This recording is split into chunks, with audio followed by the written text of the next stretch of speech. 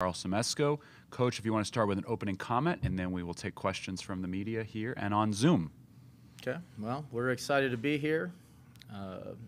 We know we have a great challenge ahead of us because we play a great team in Virginia Tech. But we're preparing, and we're hoping to make this a great game. Take questions from the media in person. If you have a question, raise your hand, please. We'll start in the front row.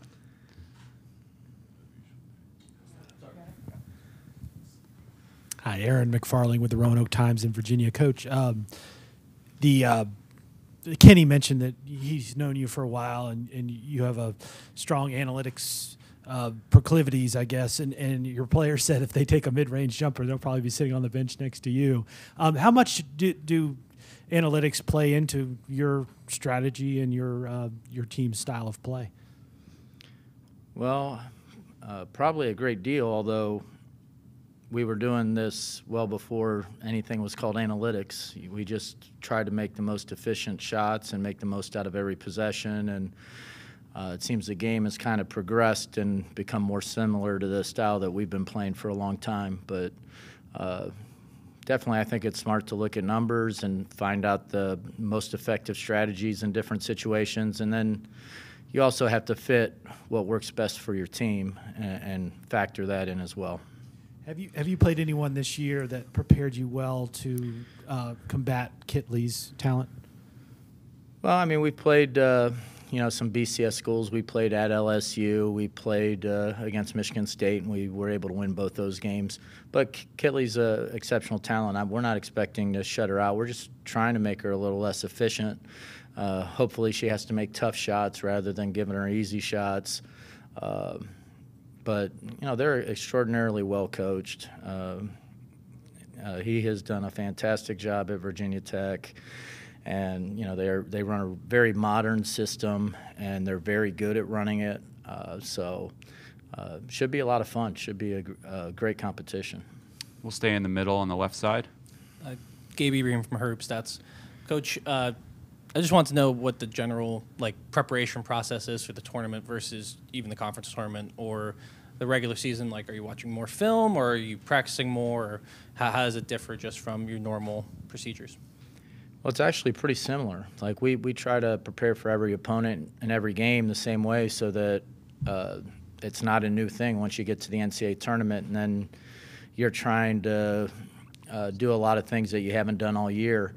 So we against every opponent, we watch a lot of film, we break things down, and we go in with a game plan, and we try to be successful executing that game plan. And we've done that for every game, and we're trying to do the same thing against Virginia Tech. We'll go to Christy in the back of the room, middle. Christy Winter-Scott, ESPN. First of all, hi. We were colleagues here at Maryland, so yes, we were. as assistant coaches.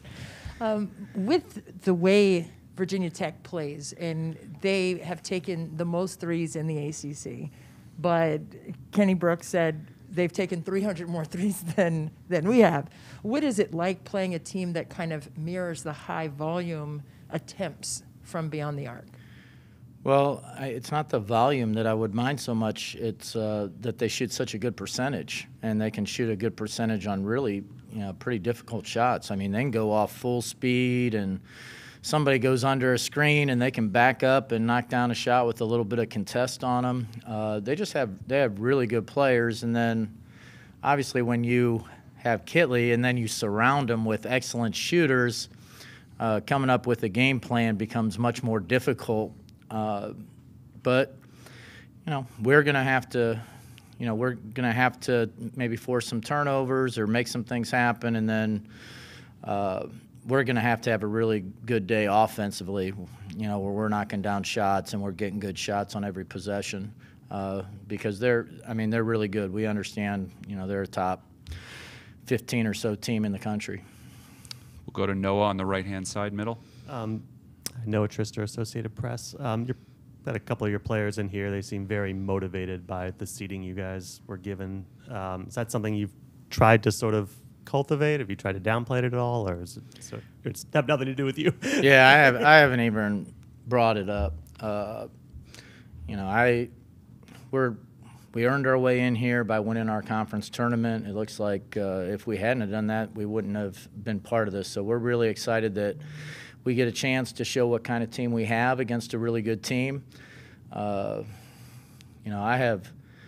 As for how they pick the teams, I don't know who's on the committee. I don't know how many people are on the committee. I know they have a bunch of factors, 14 or something factors that they figure in to put these seeds together. But I'm not sure anybody knows exactly which one outweighs another one and at which times they use which one. So you're kind of at the mercy of this committee. Hopefully we can get to the point where they can just have a algorithm that's good enough that it could pick the best teams and it could seed the tournament. And I think that would be maybe a more fair situation for everybody. But for us, we're here. We get to play. We get to play a great opponent, and we're excited about it. All right, we'll go to the back left corner with Kareem.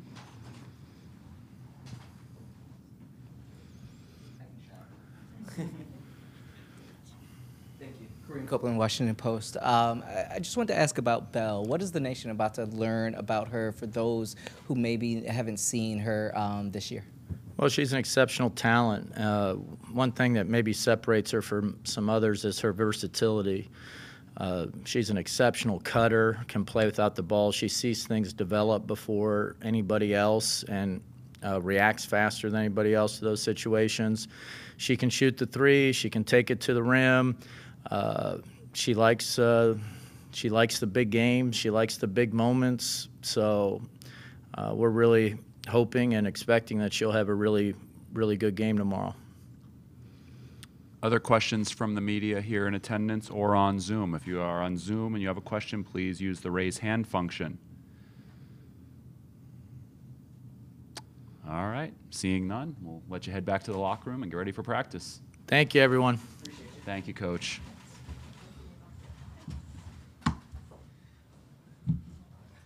So you coached for Coach Weller for I did. 1 year? Gosh. I did.